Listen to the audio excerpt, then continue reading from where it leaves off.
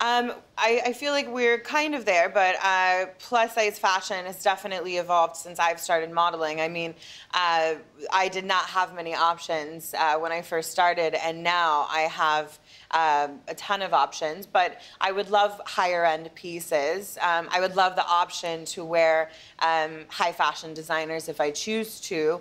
It's not there. There's about a handful of people that make them. So I feel like it's going in the right direction.